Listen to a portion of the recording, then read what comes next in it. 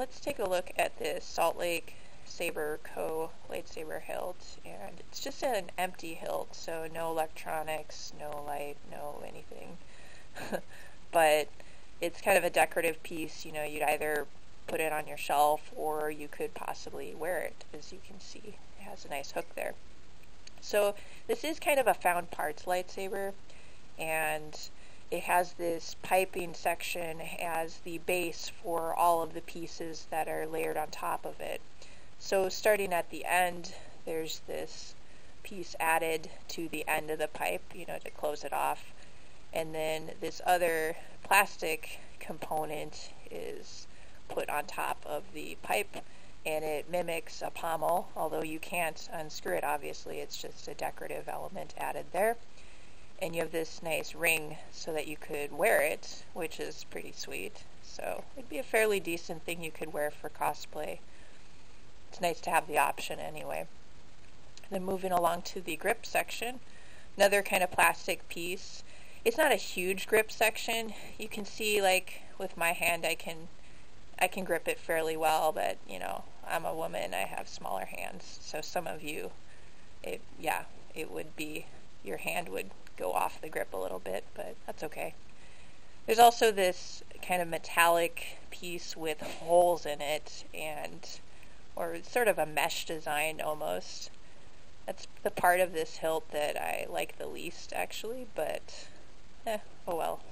It's almost like a spider web going on, I'm not really sure. Moving up again, another little rubber piece. It's still different. It's kind of like a horizontal version of this one. So here you have these kind of alternating grippy pieces that are vertical, and here it's horizontal instead. And this also has the kind of emitter button, or what would be the emitter button. It's just, you know, a little plastic piece. Can't even push it in or anything. It's just decorative. And finally, at the emitter, I do like the emitter area.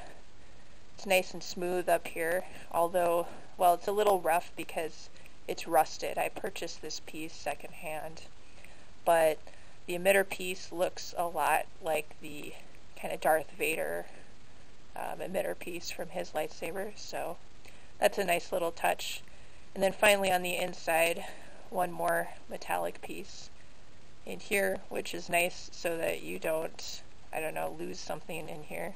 Although it looks like there's a small hole right there, so don't drop anything really tiny in there. That would be kind of hard to recover it. But yeah, this is sort of a nice, kind of basic, cobbled together lightsaber hilt. Pretty decent display piece. I mentioned in an earlier video it has a nice weight to it, so that's kind of an advantage over some of these PVC lightsabers. It feels pretty real, so it's a nice heavy metal for this pipe. But yeah, this is a Salt Lake Saber Company saber, and they're an Etsy seller.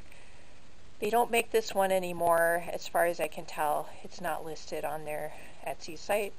Maybe someday they'll bring it back, maybe they won't, but they do have some similar designs up there, and some of them are actually stunt sabers too. So they have a mix of empty hilts, and they also have some stunt sabers, so you can check them out if you want. But here it is. Pretty decent cobbled together type of saber, I think.